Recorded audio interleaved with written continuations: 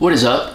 Welcome to Every Single Guitars, where the goal of this channel is to review every single guitar ever made. Today I have a fun little cool guitar to review. I call it fun and I call it cool and I call it little because that's exactly what it is. Today I have a 2019 Taylor GS Mini Mahogany acoustic guitar. If you guys can't tell by how the guitar looks on my lap, this isn't a standard or quote-unquote regular sized guitar. This is actually, I believe, a 3/4 or a shrunken or mini guitar or whatever you want to call it. Everything on this guitar compared to a standard size guitar, it just feels a little bit smaller. You know, the neck feels a little bit smaller, it feels a little bit slimmer. The headstock shape for the Taylor guitar is a little bit smaller than a standard Taylor. And also, I think that this has less frets as well. I think this is a 20 fret guitar, 12, 13, 14, 15, 16, 17, 18, 19,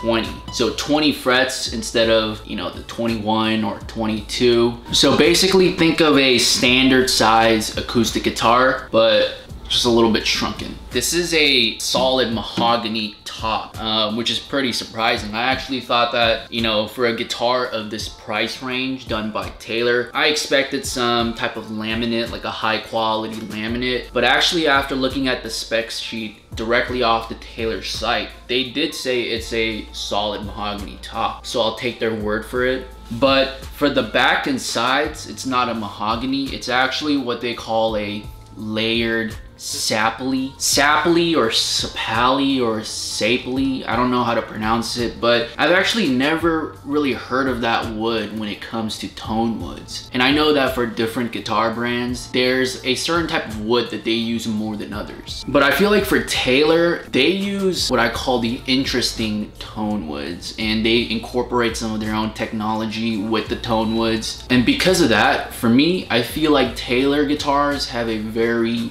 unique and specific and very distinct sound that's very different from other acoustic guitars. Taylor guitars, in my opinion, are a lot more brighter, a little louder sometimes. You know, and overall, it's just a very good sounding guitar company. But first impression of this guitar, it's a very loud guitar for the size. And actually, I can compare the loudness of this guitar to some regular sized acoustic guitars that I've owned, which, to be honest, kind of blew my mind. How can a guitar of this size, of this smaller size, have such a loud sound? And honestly, I don't know how they did it. I don't know how Taylor constructed this guitar, but just from a sound standpoint and the loudness of a guitar, this is a very loud guitar.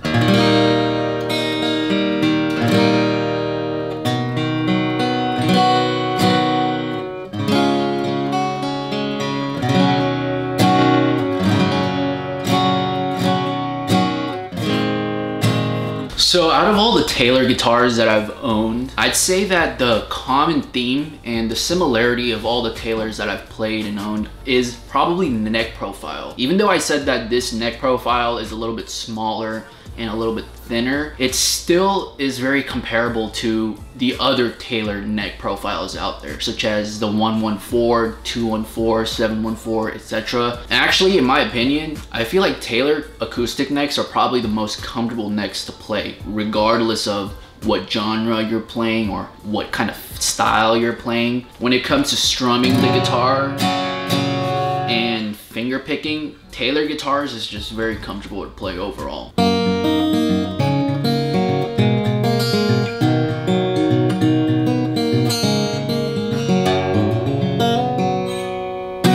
So this guitar goes for around $500 brand new. So if you went to Guitar Center or one of the online retailers that sell guitars, you'd expect to pay a little bit more than 500 bucks because of tax and whatnot. And to be honest, if I had $500, I'd probably buy a standard size acoustic guitar. But I feel like that's not really the point of this guitar. I don't really think that the GS Mini was made as a main guitar. I mean, I guess you can use it as a main guitar, but I feel like for a guitar of this size and how compact and light it is, this is more of like a travel type guitar. You know, a guitar where you can just, you know, stay at home, you know, kick back on your bed and just noodle around or practice. That's the perfect type of guitar for this. Although I've seen some musicians such as Ed Sheeran play a mini sized guitar. Ed Sheeran sometimes plays a mini Martin LXM. I forget the model name, but it's a similar build style to this, as in it's a shrunken guitar. But even though you can probably buy this to play, you know, lead guitar or whatever, I think this is the perfect type of guitar to bring at a campsite, you know, when you're, you know, at a beach or something, you know, just like a small portable and compact guitar that sounds very good. You know, Taylor guitars, like I said, are pretty loud and bright in general, but dude, this is such a small guitar. How did they make this sound so loud and so clear?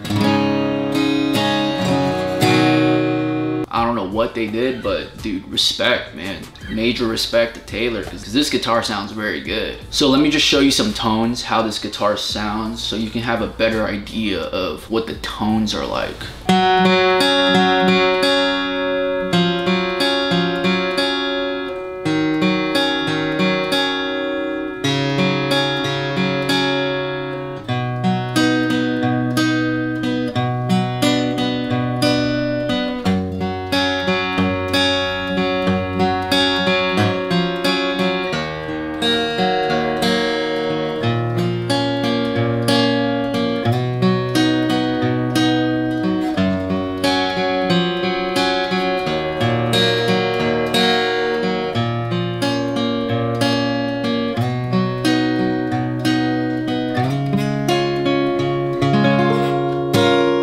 Action on this guitar is pretty high. Even for me, you know, I talk about how action height doesn't really bother me, but for this particular guitar, the action is actually really high. And I think it's because the last owner, he put on different gauge strings. He told me he put on new strings, but it was a thicker string. And this guitar was originally set up with light strings. So because of that change in guitar string gauge, I think it's affected the action height a little bit. Playing on the lower end, it's easy, but when I go above the 7th fret, and if I do like a bar chord, it's pretty hard to play a clean bar chord or some type of chord. But stuff like that can be easily adjusted. You can set it up, no issue.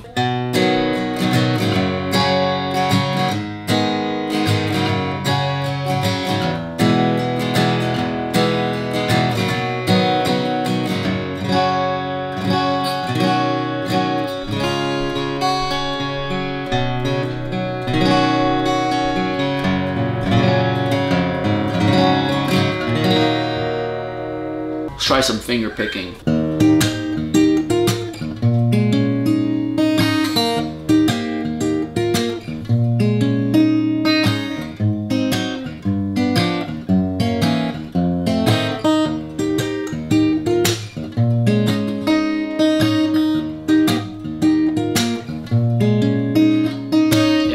See me struggling playing on the higher end because, like I said, the action from here is good. After the 7th, 8-ish, it does go up high a little bit, so.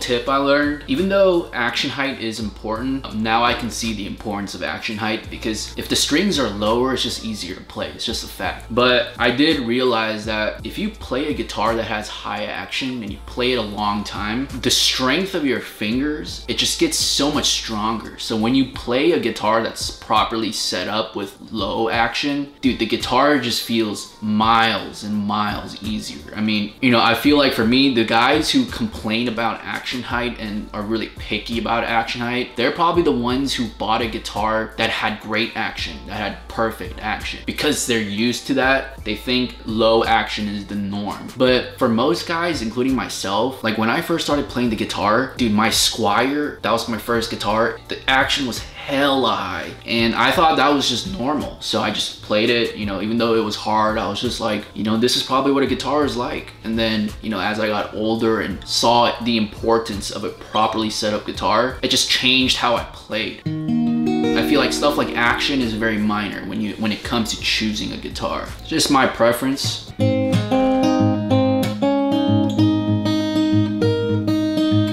The neck on Taylor guitars is just so versatile in terms of what you can play.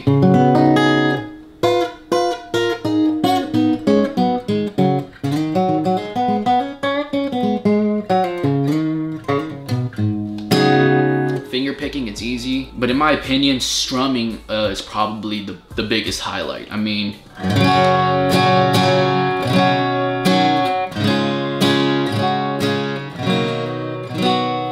it's just a very loud and resonant sound. It sounds really good.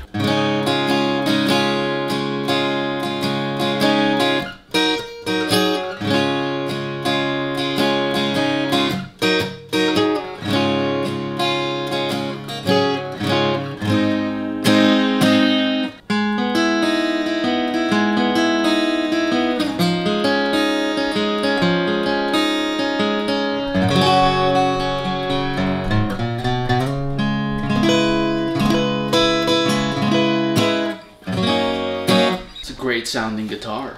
So if I had to give a rating for this guitar, tone, this is probably 8.5 out of 10. It's a very good sounding guitar. Apart from, you know, how small it is and how compact it is, just from a sound aspect, it's just a very good sounding guitar. For 500 bucks, the tone of this it's up there. It's for the Taylor guitars I've played, it's very good. Honestly, the build of this guitar, I'd give it 8 out of 10. It's very well made, even though it's the cheap line of Taylor, which is not even that cheap, you know, it's a couple $100. The quality of this is very good. The construction is, I'd say it's excellent. The ebony fretboard is very high quality. The body is high quality. Bridge and the saddles and the bridge pin is high quality. I'd say that the cheapest part of this guitar is probably the tuners. These aren't standard Taylor quality tuners, but dude, these tuners are very good. I've played this guitar heavy, I strummed it heavy. The guitar doesn't go out of tune, and if it does, it's very little, to the point where I can't hear it. Overall, I'd say that this is an excellent guitar.